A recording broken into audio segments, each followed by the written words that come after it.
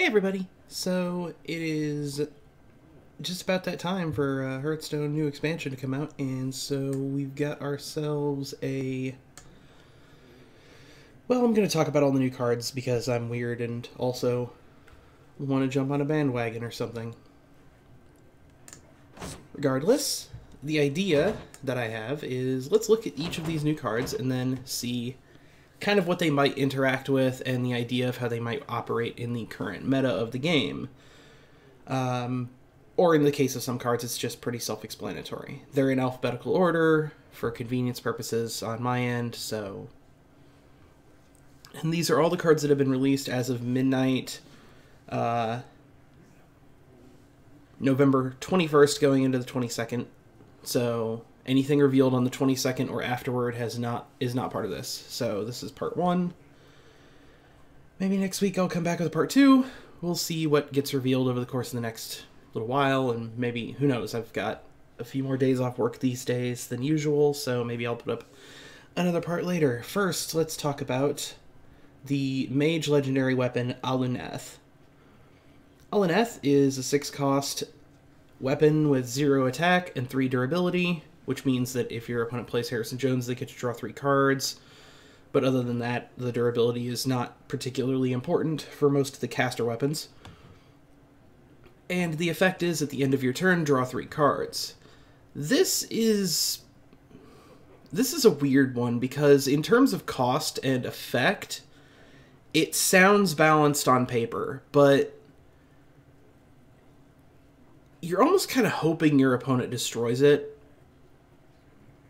or that you're playing Medivh, and that you drop this like turn 6 and you get Medivh in your hand safely, so you've got like a lot of ammo for Medivh to work, and I'm not seeing as much value with this yet. I do like the idea that there could be something of a hand mage akin to the handlock setup that we have had for a while, because like this is kind of a reliable constant drawing of cards, but it also means that you've got to spend a lot of your mana just continuing to throw things on the field, and you only have 30 cards. This burns your deck very quickly, so I expect it to see play. I'm just not sure how much, and I think it's mostly going to be in regards to like the one-turn, like the OTK decks, the Exodia type decks, because being able to draw 3 cards every turn is pretty powerful in a deck like that, and opens up your deck list to potentially swap out certain draw cards like the Cold Light Oracle, which draws cards for you and your opponent, which means you're giving them cards too, so it's kind of iffy. But you're also in significant danger of overdrawing, so I don't know. We'll see how that one works out in the end. The next card to talk about is Branching Paths. This is a new Druid card. It has the effect of choose twice. So before anybody asks anything else, it does not work with Fandral Staghelm. Fandral says your choose 1 cards have their power combined. This card says choose twice, which means you do not get to use Fandral for this. However, if you did get to use Fandral, it'd be really weird to see kind of how it worked. But I think Fandral would also kind of kneecap the entire point of why this card is designed the way it is. So, Branching Paths lets you choose 2 times out of the 3 options, which means you can, for instance, draw a card and give your minions +1 attack, or gain 6 armor and draw a card, or gain 6 armor, give your minions +1 attack. Or you can gain 12 armor, draw 2 cards, or give your minions +2 attack. You have the ability to choose any of these options 2 times, so you can choose the same one twice. The amount of flexibility in this card makes the cost of 4 pretty reasonable. Using it as a draw 2 cards as a sort of Arcane Intellect. Arcane Intellect is a mage thing. Drawing cards in that capacity is a mage ability. So paying 4 mana to draw 2 cards can be the right answer in a lot of situations, but it's not specifically the thing that this card does, because of the flexibility, there has to be a slightly increased cost on what you'd expect this card to cost normally for just doing the effects listed. It's also slightly less powerful than Savage Roar, which I think is a 5 cost.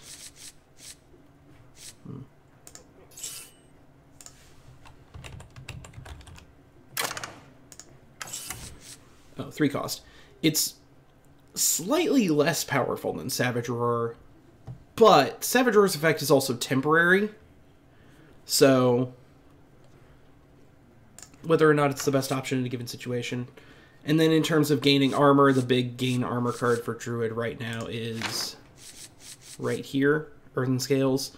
But they also have other ways of gaining armor, and this also interacts pretty well with the Druid Spellstone, which we'll get into those a little later. Overall, this looks like a really fun, interesting card that will definitely see some play, and in a lot of different kinds of decks because of the potential for drawing cards for a Jade deck, or gaining armor for a Jade deck, or a big Druid deck, or giving your minions +1 attack for aggro Druid. So we'll see it in a lot of different types of decks.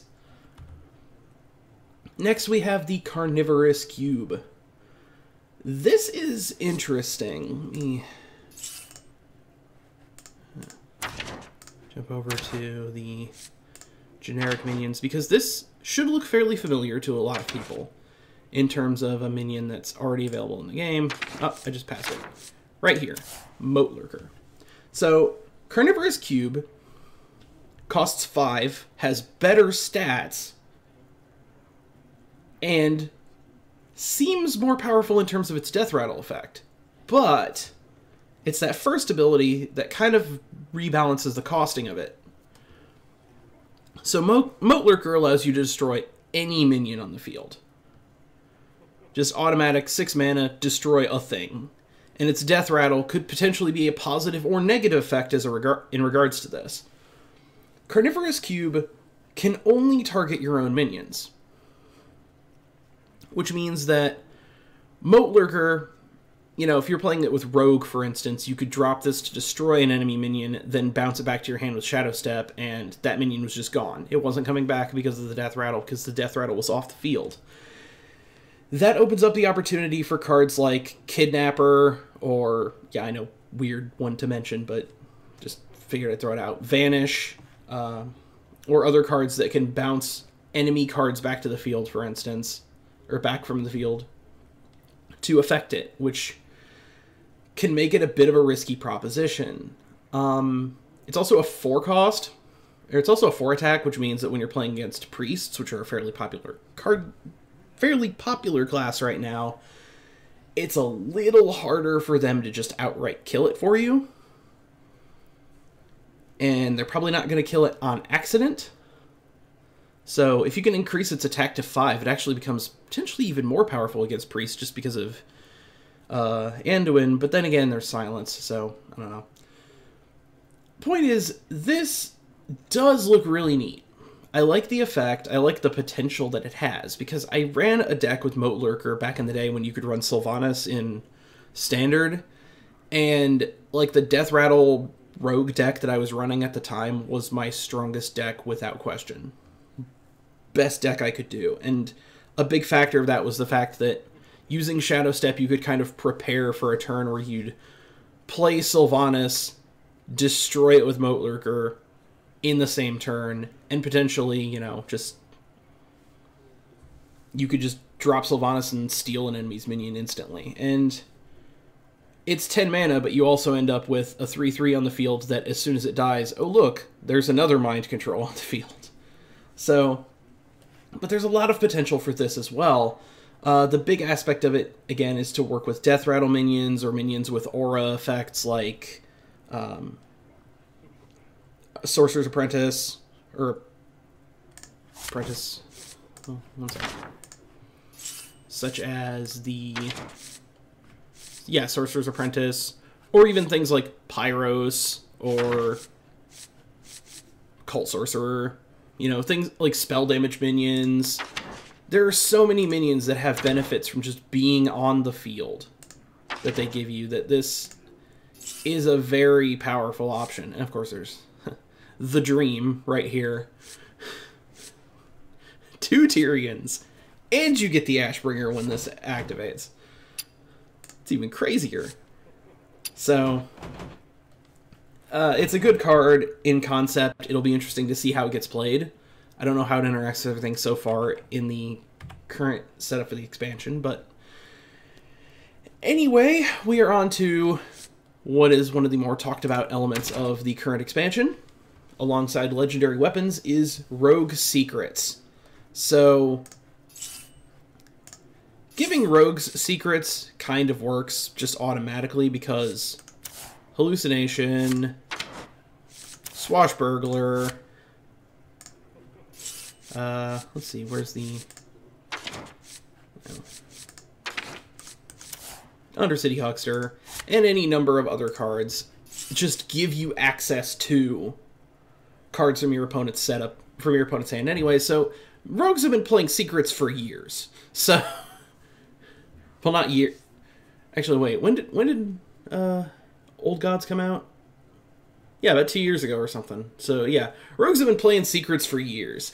So to give them actual secrets is a pretty neat idea, and apparently they were already a secret class in the early days of the game, but, you know, either way. The effect of this one, 2 mana. All rogue secrets will be 2 mana. There's going to be 3 secrets. We've only seen 2 so far. This one, Cheat Death, is akin to the Paladin's secret of Getaway Kodo. When a friendly minion dies, return it to your hand. But, for that 1 additional mana, you get the added bonus of it being Shadow Stepped back to your hand, so it costs 2 less the next time you want to play it, which is pretty great.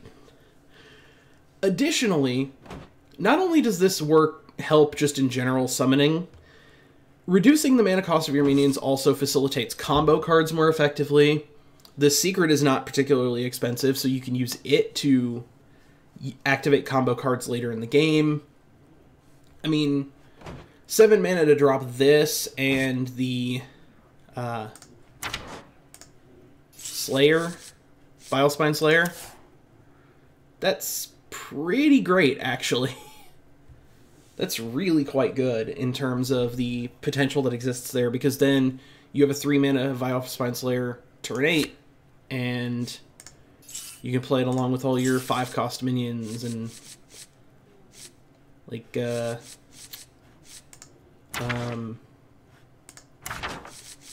well, Shadowcaster, I guess. I don't even... I'm trying to think of a good 5-cost rogue minion, and I'm not getting one right off the top of my head. The 5-cost dragon neutral we all love and hate very much. But the potential here is pretty obvious. You can use it for Battlecry minions, you can use it for any minion, really. Works pretty well with Plague Scientist, which conveniently is right here. Excruciating Pain means it's working. And yeah, there's a lot of potential for just benefiting from being able to bring your minions back to your hand and have them cost less the next time you play them. So yeah, it's and since the minion does die, I believe it still... Yeah, since the minion dies, it still activates its Death Rattle, so the card we just saw, the Ooze that allows you to play 2 copies of another thing, that works pretty well too. So yeah, there's your possibilities. Crushing Walls, destroy your opponent's left and rightmost minions. So Hunter cards, in terms of removal, they have some interesting options. Some random damage, 1 damage, 2 damage, reduce something's health to 1. You know, they're traps and tricks like that. Thing is, Hunter actually does have a decent number of removal options. It's just a question of how many of them are actually really all that useful. Like, you'll notice a lot of these, like Grievous Bite, Toxic Arrow, a lot of these cards have either other effects or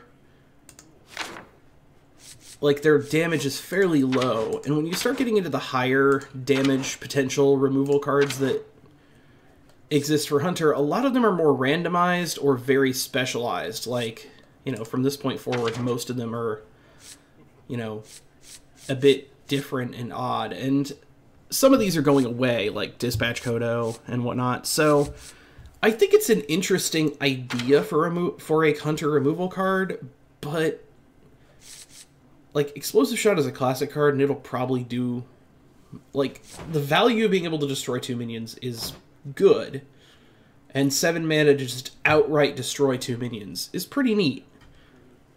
I'm not entirely sure if this will see play just because of the current setup for Hunter being faster, but there are a lot of other Hunter cards that have been revealed so far that are pushing Hunter in the direction of trying to say, hey, let's try this slightly slower way of playing. Let's try this secret-based, death rattle-based kind of Hunter system, and we'll go over some of those cards in a little while.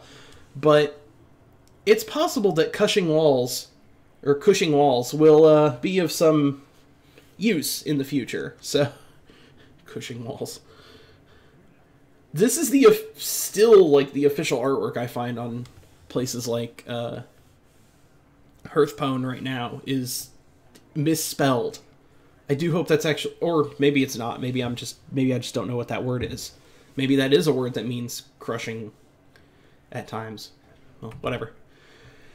So the next one set in our list is Dragon Soul, which, if you can't tell by the current thing, Dragon Priest is kind of a thing I really love. But, well, I've got other things on this channel to point out. Dragon Priest is a type of card, or is a priest type that I love, and the effect is actually not nearly as bad as it might appear on the surface. Essentially, you cast 3 spells, you summon a 5/5 dragon. That by itself is already impressive. It becomes significantly more impressive if, for instance, you happen to have Lyra. Or, you know, Shadow Visions, is it? Yeah, Shadow Visions, or even cheap cards like Power Word Shield, Divine Spirit, Pint-Sized Potion, Potion of Madness. There's all sorts of low-cost priest cards right now, and there's even more that are going to be coming down the line because there will always be more low-cost priest cards. Now, the fact that it has to be spells does slightly limit its potential. Very slightly. The fact that it's 3 cost and you can just kind of have it on the field and be like, I don't really need to use this, but it's here, is a nice potential bonus and makes it actually somewhat worthwhile, even just to kind of splash into priest decks that are more oriented around spell casting, like the Razakus Priest or the Divine Spirit OTK Priest. And even Dragon Priest currently uses a lot of cards. Like, all my Dragon Priest decks use Thought Steal, and there's all sorts of cards in lets you copy enemy spells and other such things that mean that you'll usually have access to a lot of spell options in the game. So, combined with something like Priest of the Feast, it gives you the option to survive a ton of stuff from your opponent. So, I think there's a lot more potential here just because of the fact that you can kind of just set it and forget it. And, oh look, I have the spells to use it. Okay, sure, why not? Let's get another dragon on the field. And then, of course, it's a dragon, so it's not affected by the Dragonfire Potion, so it's a pretty neat option. I think it will see play. I don't think it'll necessarily see a ton of play, but if anything, I think it might be a surprise inclusion in the Razakus decks. Similar to how Marin is, and spoiler warning, Marin's already in the game, so I'm not putting him in this preview commentary. We've seen how he works right now, and he's a lot of fun to play. I use him in my budget Dragon Priest deck, since being a free legendary, similar to Cthulhu, he costs nothing. So, anyway, next we have the Drygulch Jailor. This is a Paladin card built around the Silverhand Recruits, where we have cards like Lost in the Jungle, which give us more Silverhand Recruits, and Smuggler's Run, which works well with this. Let's see, we have... There's more in there. Makes Dark Conviction seem even more worthwhile. You got Sword of Justice works with it. Steward of Darkshire. And of course all your buffing cards. But here's the big one I wanted to point to. Lightfuse Stegodon. Come now, Johnston. I think those horns are quite fetching on you.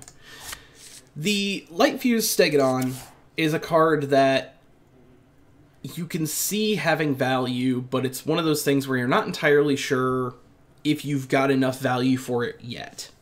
And I think the Drygulch Jailor adds the potential for that to actually work out pretty well. There's another Silverhand Recruit card in the set currently. Stand Against Darkness is currently in the set, which is pretty interesting to see with the other card. I think the main point that's valuable about this is that it adds them to your hand, which opens up the opportunity for hand debuff cards, which unfortunately are kind of going away after the next standard rotation in terms of standard set, but I mean in Wild that's a thing that'll continue to exist. But like right now, if you're going to build a budget deck for Paladin, hand buff is probably one of your big options for that. So I see a lot of potential with this card, but as the game currently sits, I'm not sure how it's going to play out. And I think it may have more to do with how much more popular AoE spells and stuff become over time. So, and I mean, there's still Murlocs for Paladins to use for low-cost swarming the field type decks, so I'm not really sure yet. I think the most potential this has is in hand buff, and we'll see. It also would work pretty well with Hobgoblin in Wild, so Hobgoblin decks might be a thing in Wild at some point in the near future. Who knows? We'll see. There are plenty of Silverhand Recruit cards that work with that too, just like the ones I already showed you. So yeah, we'll see how this plays out in the future. Duskbreaker. So remember what I said about Dragon Priest? Yeah. What I love about this card the most is the sheer amount of potential it has. Just, if you're holding a dragon, deal 3 damage to all of their minions. It's a 4-cost 3/3. With that effect, that cost is really quite good. Arguably too good in terms of the value of a 3 damage board clear on turn 4. Like that'll destroy a lot of aggro setups. Especially like Shaman and Druid aggro may not necessarily have all of what they need on the field at that time to make this to negate the power of this card. It affects all of their minions, so if your opponents are playing dragon cards, you can still hit them with this. It's situational because they're requiring you to hold a dragon, but again, Dragon Priest will use that. But the thing it really makes me interested is it's rare, which means that a lot of players will have easy access to this card. As you see, it's like, as I've shown on the channel here, Dragon Priest is one of those card types that actually can work on a budget level, and this can essentially replace the potion summoning minion. 1 second. Cabal Chemist, I believe it is. Yeah. This can replace the Cabal Chemist, which I toss into the deck usually as, hey, I might get a Dragonfire, or it could have a Polymorph Potion. It could be anything, even a Polymorph Potion. But yeah, the potential there is pretty high, and Duskbreaker, like, when this card was revealed, I was watching the live stream at that point, and the chat went freaking nuts over this card. Like, everyone immediately recognized that this card almost by itself opens up a bunch of new options for Dragon Priest, so, and allows them to fight against aggro decks, which is something Dragon Priest, as more of a mid-range kind of deck, has trouble doing. So this is a really nice card to have on hand, and I really enjoy it. Next we have the Feral Gibberer, a card that I guarantee is getting undervalued by nearly everyone at this point. although I don't know by how much. And again, it really does come down to our good friend Hand Buffs McGillicuddy. And yeah, this is currently, at its current situation, I'd say only hand buff setups and maybe rogues could really use this as is. Just because, hey, I've got this 1 mana minion and I hit your face with it. Oh, I've now got a 1 mana minion I can use to trigger combos later. And I can keep adding these minions to my hand to make sure that I can trigger my combo cards anytime I need to. And that is one of the things that I have an issue with my rogue control spell thief deck, is this idea of having cards to combo with. So, but again, I think its main value comes from hand buff, and I'm not really sure it's gonna be anywhere near as used as I really wish it was. But we'll see. We'll see. I mean, we'll just have to see how this plays out. And at this point, I'm not sure it has what it takes, but maybe I'm wrong on that one. Gather your party. Recruit a minion. Pretty self-explanatory. Oh, right. We haven't mentioned what Recruit does. Recruit basically pulls the Surge effect of pull a minion straight out of your deck and put it on the field. It doesn't copy the minion, it just summons it straight away. So for 6 mana, you too can recruit a N'Zoth's First Mate. Seriously, the randomness swing of this card, unless you build your deck very specifically for it, is really terrible for most of the warrior decks that I've seen. But I guarantee you someone will find a way of using this with like Leroy Jenkins and Sudden Genesis and some weird combination of stuff to like OTK somebody. So just wait until the better deck crafters figure this one out, because I don't have any idea how to really quantify it. Guild Recruiter recruits a minion that costs 4 or less. A 5 mana 2/4.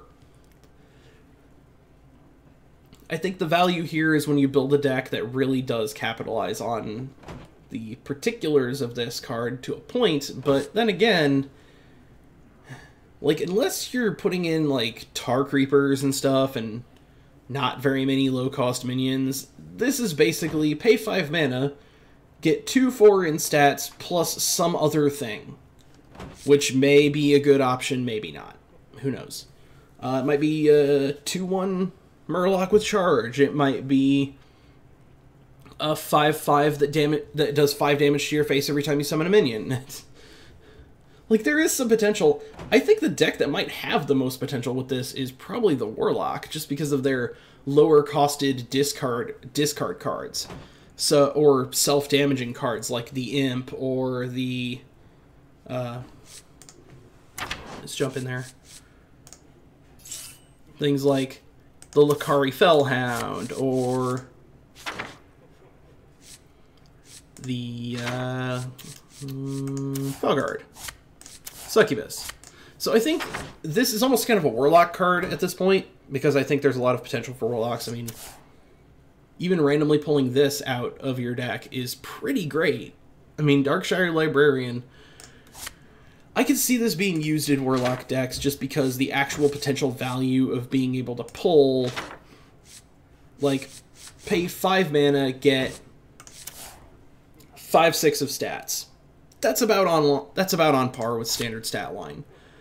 It's also a 4 health minion, which makes it a little harder to remove cheaply.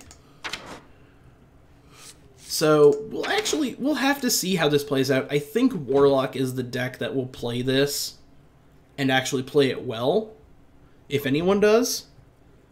And considering the number of demons that are low-costed with these upper stats, it opens up a lot of potential for some crazy shenanigans with Blood Reaver. So we'll see how it plays out.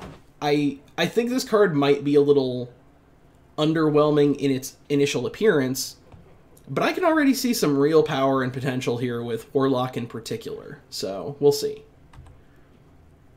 The Lesser Jasper Spellstone. Okay, so the Spellstone cards are a new set of cards. We've had 3 of them revealed. I would imagine each class will have one. They all appear to be rare in their rarity, so it'll be useful for budget options. But what they are is they have a cost and an effect, and the cost is balanced toward, I believe, their initial effect more than the other 2 effects, which definitely seems to be the case in the 2 best examples of this. Well, I say 2 best. This is the one really good example right now that we have. The other 2 are powerful, but way more situational. So, or one of them is really situational. The other one may not be as good in practice as it sounds on paper, but we'll see. Lesser Jasper Spellstone. The effect is when you gain... It deals 2 damage to a minion if you play it as is. However, if you gain 3 armor, you get an upgraded version, which is the Jasper Spellstone that does 4 damage to a minion. And then if you gain 3 more armor, and then I'll play a bigger minion, you gain the ability to do 6 damage to a minion. Now, it effectively starts off as a de facto arcane shot for Druid, which... Not gonna lie, that right away got me interested in saying, this card's already good enough without the armor gain specific bonuses. It's already usable for lower level players as an effective, low-cost, early game removal, and that is kind of a thing Druid struggles with. Like, they got Moonfire, they've got things like Claw, but in terms of things that are clearly... just straight remove, destroy minion, you've got Naturalize, which causes your opponent to draw 2 cards, which can be pretty detrimental, because giving your opponent a card advantage to destroy something really early in the game could set you back quite a bit. Wrath is the big low-cost removal card that gets used a lot for Druid, and it's 3 damage to a minion for 2 mana, so this is already outcosting it in terms of its direct value, but Wrath also has that flexibility. Thing is, though, it takes at absolute most 3 turns to gain that 3 armor if you're using your hero power as much as possible. So by turn 4, you can spend on your hero power and then have enough mana to do this and any other 1-cost card. So... you know, you can have this up to a 4 damage to a minion pretty quickly. Throw in cards like the, where is it? Feral Rage, which might just give you, which is like 3 mana, upgrade all the way, possibly. It kind of makes Feral Rage a valuable tool for this to piggyback off of, assuming that it can upgrade twice in one move, which I'm not sure it can. So that'll be an interesting interaction to see. And I don't think we've actually seen that yet, is the idea of, can a card upgrade twice in one action? And, like, one of them, it's not a question of whether or not that's possible, because you really can't do the thing that activates it twice as a single action. So... we'll see how they play out, but I do really think this is already a good enough card just by itself, and the upgrades just make it so much better. So I guarantee this will see some play. I'm not sure how much play, but I think it'll see more play after the rotation, since there will be more space after getting rid of, say, the Jade Blossoms and Mire Keepers. So, because, like, we'll be losing a bit of mana ramp. You'll need more options early game to really make sure that you have the ability to survive long enough, and early game removal like a Lesser Jasper Spellstone can be a key factor in that. Kathrena Winterwisp. This is the only Hunter card with the Recruit ability. It is the Hunter Legendary Minion, and we'll have a Hunter Legendary Weapon at some point. The joke being Thunder Fury. We'll see if that turns out to be true. Kathrena Winterwisp has the Battlecry and Death Rattle element, so that's already pretty cool. 8 mana, 6/6, not all that impressive with stats, but recruit a beast. So, say, for instance, you happen to have this guy in your deck. And he's the only beast in your deck. Or, he is joined by his companions, Thing 2 and Thing 1. Well, you have an incredible opportunity to just pull a 7-mana minion straight from your deck that hits your opponent right in the nose. Just booped right in the nose. I mean, the potential value of this card is already incredibly obvious, but it's the time that it takes to actually get it into the field that people are freaking out about a little. Oh, look, Ultra Sword. And I think it might be that a lot of the idea is that Hunter right now is an aggressive deck, and it has been forever. But there have also been Secret Hunters, essentially forever. Like, Hunter is also one of those good budget decks, so building off of that is pretty cool. This actually offers a possibility for a higher cost Hunter deck with things like Abominable Bowman, Call of the Wild. I'll explain later why I mentioned Call of the Wild specifically, as well as the Cushing Walls. We'll just have to see how it plays out in the end. But I think there's a lot of potential for this card. Even more potential if you mix it up with things like Barnes or other cards that can summon stuff from your deck. So, we'll see. I like it. I have high hopes. I'm not sure how it'll play out, but I want to see it work. Kobold Illusionist. Summon a 1/1 copy of a minion from your hand as a death rattle. I don't think you just get to pick which one. Pretty sure it's randomly selected. But the obvious power here is pretty obvious. It's a rogue card, so it fits right in with rogue, doing stuff like Illusionist, like the Shadow Peoples. And yeah. There's really not too much to say about this one. This one's pretty straightforward. It's a pretty good option. It summons the card from your hand, but it's not playing the card, so... And no battle cry, as per usual. But hey, you might get a Lotus Assassin. That'll do nothing for you. And the fact it's a 1/1 copy is what makes it pretty particular. Malygos Rogue may be coming back in vogue pretty soon. We'll see. Level Up. This is the other Silverhand Recruit card I mentioned. And I think it's a little overcosted. I think it's 1 over the cost that would actually make it really worth building a deck around. But I can still see the value of it, and a lot of that has to do, again, with the hand buff and cards like the Stegodon.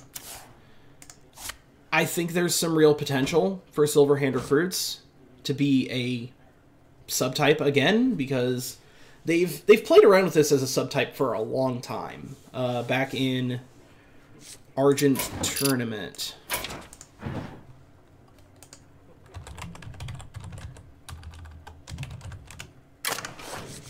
Had Muster for Battle, Warhorse Trainer, Vine Cleaver, Quartermaster, which did almost the same thing for the same price, but also added a body to the field and didn't give them taunt. So they've been playing around with the idea of these cards for quite some time, and I think maybe they're getting their handle on it. Like, they've got a lot of summon Silverhand Recruits cards right now already. So we've got Standing Against Darkness, Vine Cleaver, Lost in the Jungle. Life-Use Stegodon is the buff. It's the only major buff to them right now. It'll be interesting to see more buffs if there's another buff set in this thing. Buff, frog. So we'll see how this plays out. I have high enough hopes for it. Now there's Lesser Mithril Spellstone. This was the other Spellstone card that I really like, but that I'm not entirely sure how well it's going to work. And, okay, so it's just the idea of paying 7 mana to summon 5/5s is kind of weird, but not impossible to benefit from. Now, the effect upgrades from equipping a weapon, which means, for instance, you can do it for 1 mana here, or 1 mana here, or however many this does, Or, where's that 2-mana weapon? Oh, here's the 2-mana War Axe. Eh, the Blood Razor, there's all sorts of options for that. So, having it in your hand and then playing a weapon before this would be on curve is not all that difficult. And just the regular Mithril Spellstone, 7 mana for 2 5/5s, is already pretty decent. It's actually a pretty solid option. If you can somehow manage to get 2 weapons out before you would play this on curve, it's fantastic. But again, that brings up the important... But that brings up a bit of a weakness of Spellstones that I hadn't mentioned yet. For the upgrade effect to happen, the Spellstone must be in your hand.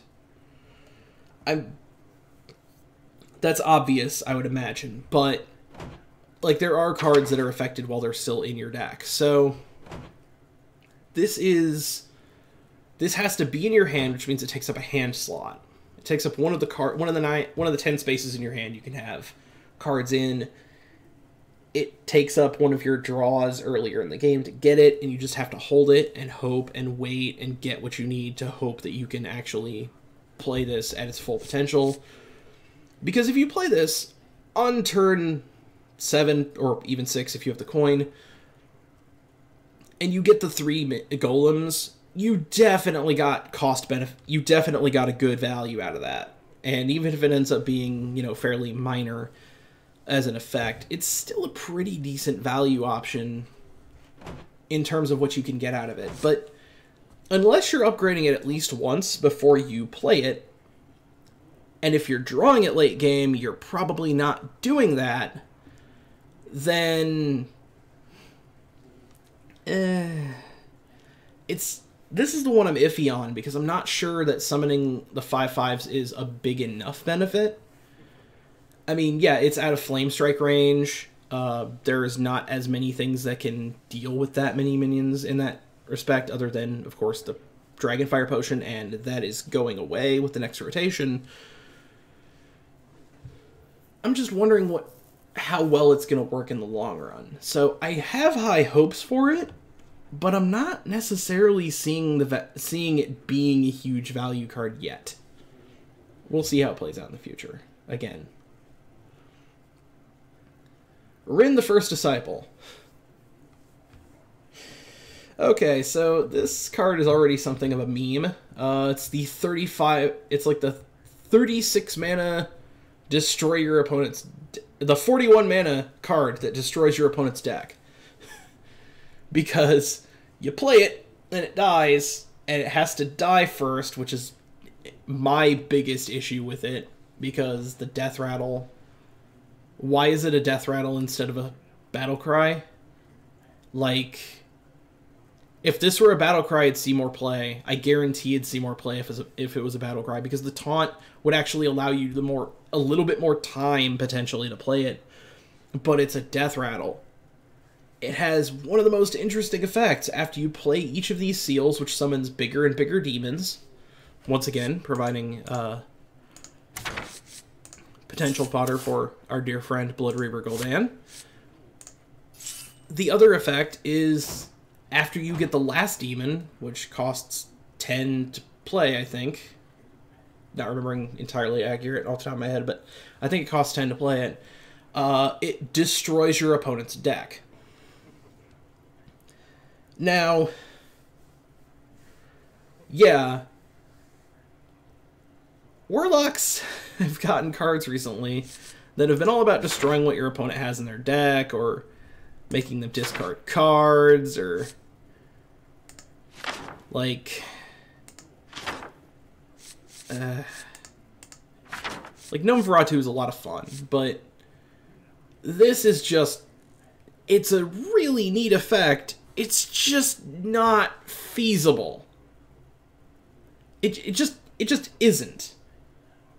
You'll see this win occasional games against, like, somebody really unlucky playing a control deck, or, like, it just is not viable right now. There might be a card that comes out soon that makes this an option. But right now, it just is not viable as is. I don't think. One of the things that does help, however, is Blood Bloom. This allows you to pay health instead of mana to play some of the seal cards, which can be a big help. But Blood Bloom and Blood Bloom and Cho'Gall by themselves do not do the job enough. It isn't enough. So it's such a cool idea, and I love it so much, and it's also essentially impossible to rely on, and it's sad how many times Warlock has had that happen recently. I'm so happy that Gabludri Rigoldan turned out to be as good as it is. So, because, like, I've been disappointed by the quest. This is disappointing. I still want to make a deck with this card. I still want to make a deck with this card so bad. So, I still want it. It's just not going to be a big win rate deck, so. Rummaging Kobold. We're getting close to the end. Sorry about how long this video is. Battlecry. Return one of your destroyed weapons to your hand. That's pretty self-explanatory. Weapon classes work pretty well with it, and which is now all classes because of the legendary weapons. But, you know, just the idea of like, oh, well, I'm going to splash in Harrison Jones to destroy your legendary weapon. Oh, yeah, well, I'm going to play Rummaging Kobold to get the weapon back. So, you know, stick out tongue and make annoying childish noises. The Rune Spear. This is the Shaman weapon. Anybody noticing yet that the weapons don't seem all that impressive, that the legendary weapons seem kind of mediocre in comparison to the Death Knights, which all looked pretty amazing pretty much from day one? Okay, so to be fair, I think this is getting undervalued significantly. And they even discussed this. This one came up in the live stream, and the designer that was sitting there with Brian talked about the idea of, you know, we looked at Shaman cards and we noticed that a lot of them actually don't target things. So a lot of the good, like we've got Totemic Might, which is basically useless. You've got Evolve. You've got Devolve. You've got Forked Lightning, Ice Fishing, Maelstrom Portal, Feral Spirit, Lightning Storm, Volcano, Avalanche, Bloodlust, Hex. Oh, that could go terribly wrong now that I think about it. That could go so horribly wrong. Tidal Surge. You're casting a spell, so it works with this card too, which I think is... Like, I really like this card, and I have tried to build a deck that actually uses it, but... I guess the point I'm trying to make... Volcano. The point I'm trying to make with this is... I think this is being undervalued because of its incredibly high cost. The thing is, it has an attack to it. Shamans are a weapon class, which means you can play this, attack, and use its effect immediately. Which is not something you can say for a lot of other high-cost weapons with effects. So, like, you play Medivh, that's usually your turn in terms of Medivh's ability. You don't necessarily get any value out of Atiash, and that's going to be an even bigger deal now that so many people are going to have Harrison Jones. Which I think I actually crafted one of those. Yeah, I crafted this as soon as the reveal came up with the legendary weapons. This card is going to appear a lot in the upcoming meta if the weapons are all really worthwhile. This might be the first of the weapons that we've seen that I think kind of deserves the Harrison Jones treatment. Because letting your opponent keep this on the board is terrifying. Because it allows for them to basically get free control options and free minion buffs and whatnot. Provided they don't roll extremely low on their probability. And as the sets rotate and we move into the next standard block, this is going to be either significantly more powerful or it's going to get nerfed. Entirely based on what kinds of spells they add, considering let's go ahead and hit up the Shaman cards from, say, Old Gods. Evolve, Tribal Fusion, Stormcrack, going away. Karazhan, Maelstrom Portal. That one's actually a nerf for it going away. Devolve, Calm the Finishers, Jade Lightning, all the Jade cards going away. So we're going to be down to like the base set cards, like Classic and Basic, and Ungoro, and there's going to be a lot fewer useless potential options. There's going to be some higher risk options, but not as many completely useless ones, aside from potentially Ice Fishing and the Totemic Might. So, like, I think there's some potential here. I think it's way undervalued for people, but I do have to say I think it would be better if it cost 7. If it cost 7, it would be way more playable. And I think it would be way more worthwhile. So, we'll see. Okay, so here's the other Shaman card. This one, I think, is not being undervalued. And it works pretty well with this, obviously. Works really well with Snow Fury Giant, considering that you can overload 11 mana crystals over the game to upgrade this to its full potential, and then, oh look, turn 7, drop this, and get 4 Snow Fury Giants. Consider you just played one for free. It works well with this card. Like, the potential for getting this up to its higher level is not too bad. Overloading 3 mana crystals is pretty easy to do. There are some minions that do it outright, and then there are, you know, everyone's favorite 4 mana 7/7, the 4 mana 7/7. I just wonder how valuable this is going to be in the long run, just because, like, you can only play it on turn 7 or later, unless you have the coin, because, like, there's not much mana acceleration in the realm of Shamans. Although, there is the Lotus dude. It's a 5-coster. There are the Lotus Agents, which can access Druid cards and Rogue cards, so it's possible you could get a coin or Innervate from those. So, who knows. You might be able to accelerate your mana a little bit with something like this, but, I don't know. It's probably not going to be all that valuable at this point. I think there's a lot of power here, and there's a lot of power particularly for summoning, say, oh look! 4 Yseras. 4 Lich Kings. 4 Deathwings, yeah, that would do it. That would do it! 4 Cthulhu's. But again, these are really high-cost cards that you have to get onto the field somehow.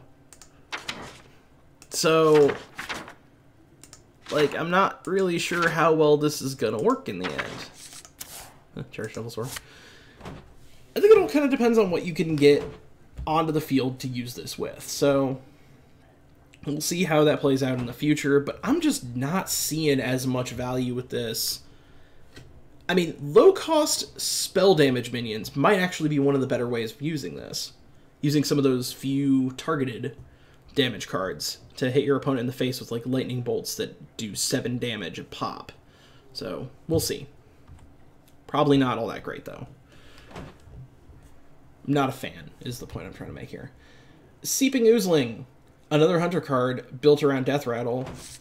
Oh, what's that? What was that? What was that one we had earlier? The 8 mana 6/6 that when it's Death Rattle recruits a minion, recruits a beast, recruits thing 1 and thing 2. Now that sounds like an interesting idea. Yeah, Death Rattle for Hunter has been a thing for a little while. Like, people have been trying to mess around with it for quite some time. And there's a lot of nice cards that have come out recently for it. We'll see how well this plays out in the end. But I like this card. I really do like the potential that it has, and... seems like he actually did take Candle. But there's not too much to say about it. There's a lot of potential here. I like it. We'll see what happens. Spiteful Summoner, the ticking abomination of this set in terms of its the issue of it not being revealed all that quickly. Spiteful Summoner reveals a spell from your deck. Summon a random minion at the same cost. Like, it's a 6 mana, do the effect of Medivh's thing without actually playing the spell. Do the effect of Atiyesh without actually playing the spell. There's some real power there. There's a lot of power in terms of high cost spells being useful.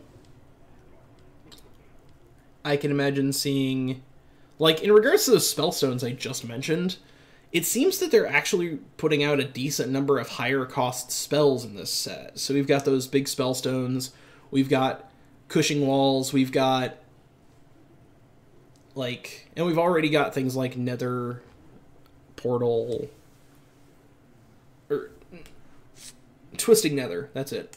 And Doom. We ran out of space for Doom. But just generally speaking, in terms of like really high cost spells, got Wisps, Ultimate, Call the Wild. Oh look, it reveals Call the Wild, the summons King Crush. Mage could have a field day with this. Firelands portals get played all the time in Mage decks. There's Flame Strike, Pyroblast. I mean, yeah, it's just ridiculous. Mages could really benefit from it. Paladins could get lay on hands, but it's always going for those higher cost things. For instance, I don't think Priest benefits nearly as much from this because they don't have as many higher cost spells. They're good ones. They're really good, viable, higher cost spells. But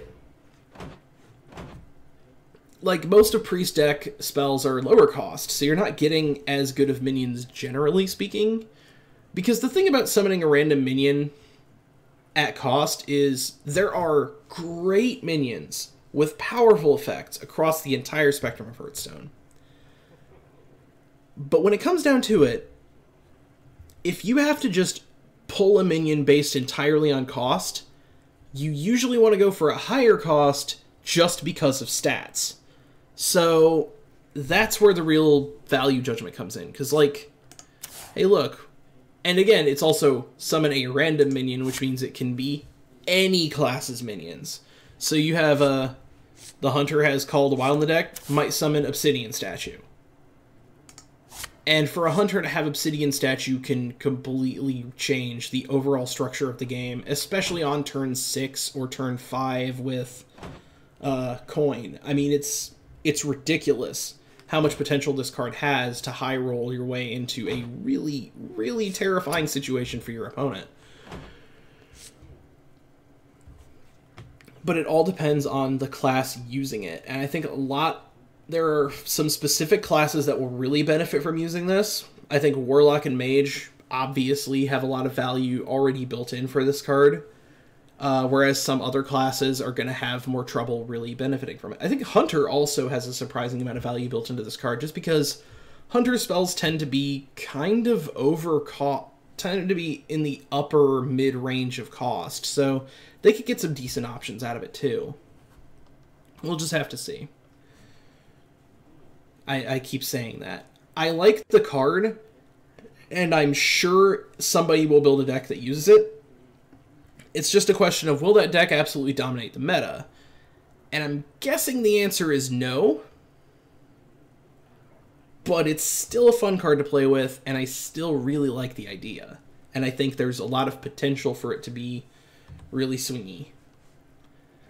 And of course, it's inevitable. We have Sudden Betrayal.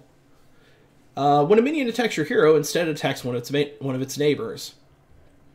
If there is no neighbor on the board, I believe that effect does not go off.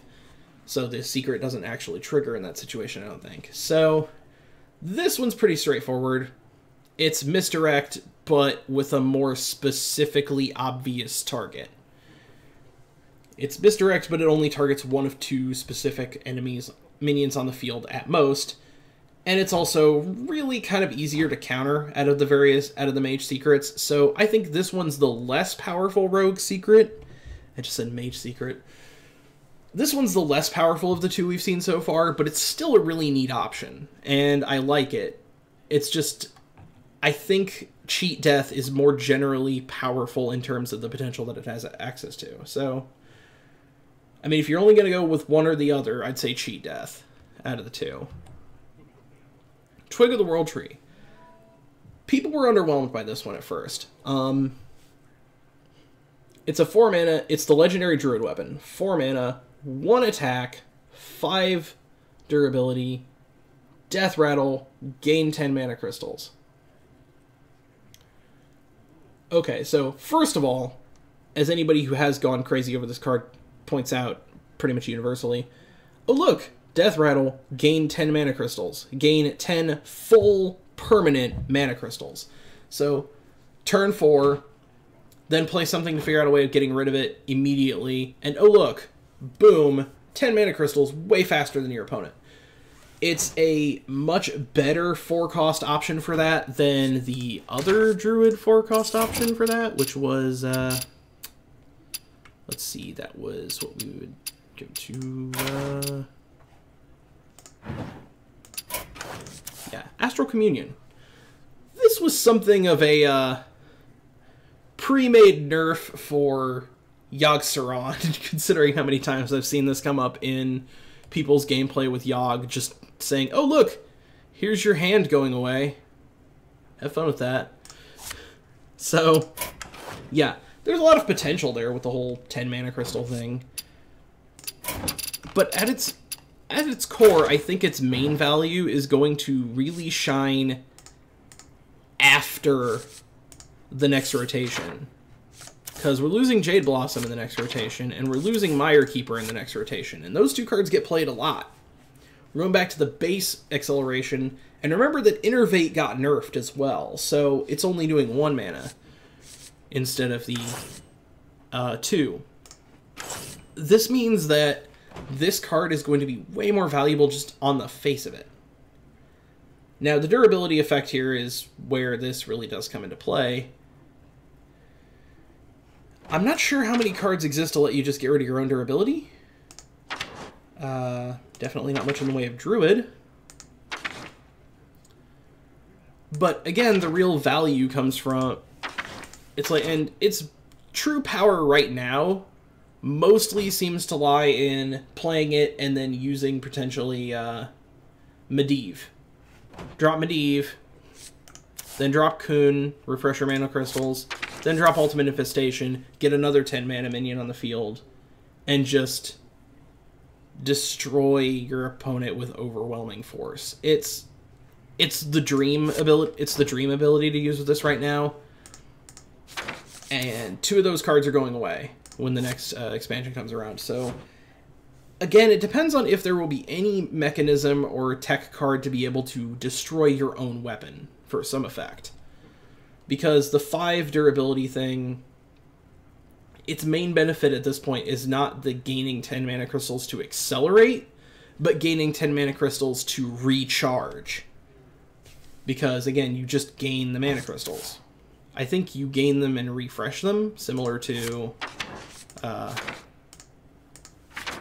Nourish. See, when you gain 2 mana crystals from Nourish, they're full, and you gain full mana crystals even if you already have 10. You'll still gain 2, you'll refill 2 mana crystals. So I think that's how it works. If that is how it works, the way that this card is going to be used is very different from the way people are necessarily thinking of it right now. But it's pretty neat, and I really like the idea, and I'm really hopeful for the future on it. Unidentified Elixir. There's a new type of card called Unidentified cards. The Unidentified Elixir is the first of these that's been released. It is a 3-cost Priest buff card. Gives a minion +2/+2. Gains a bonus effect in your hand. And here's what those bonus effects are. Just expand this a bit. Lifesteal. Summon a 1/1 copy of it. Return the minion to your hand as a death rattle. Divine Shield. Essentially, this is a... It's a neat little buff card option, but... like, for its cost? I don't know. Right now, I'm not seeing it being nearly as valuable, but we will see soon, and the whole Dragon Soul thing, making playing spells better, is pretty neat. But right now, Priest still has, like, Tentacles, Divine Spirit, Inner Fire. I mean, the minions that just increase health so that Inner Fire can be stronger. So I'm not sure we actually have this at its full potential yet, but I think the Lifesteal, Divine Shield, the auto-res type things, those give this a lot more value to the potential that it has. And summoning an extra copy of a powerful minion like Ysera, I think it's those secondary effects that will really decide how good this card can be at any given time. They're all costed well, so like it's all a good cost card setup, but I'm just not sure how well it's going to play out in the end. So, yeah. This one's pretty great. Okay, this is a pretty neat little trap. Wandering Monster. When your enemy attacks a hero, summon a Devilsaur Egg as the new target. Summon a Deathspeaker as the new target. Summon a Emperor Cobra as the new target. Summon a Harvest Golem as the... See, the thing is, there's a lot of nice level 3... A lot of nice 3-cost minions. Humongous Razor Leaf. So... like, the value of this card is actually pretty straightforward. It's a pretty randomized card. It's not clear if you'll actually get much of a benefit out of it for the individual situation. But the point is that it provides additional early game defense. So it makes that Death Rattle secret type deck thing that we were talking about earlier more of a reasonable option. So I don't expect us to see as much play just in random decks, but in secret decks, yeah, I expect it to show up. I believe this is our last one, Zola the Gorgon. It's a copy a minion on the field and add a copy of that minion to your hand, but it's a shiny copy. All joking aside though, 3-cost, 2/2, with the ability to just give you an extra copy of a minion from the board, from your field to the hand. Pretty solid. This will see play. It's a pretty solid card. It'll see play in some classes more than others. Rogue and any class that really relies on its battle cries and whatnot. I think Shaman will probably see... This will probably see some play in Shaman too. Just because of the idea of like, oh, let's grab an extra copy of our Manatide Totem, or our Flame Tongue Totem, or...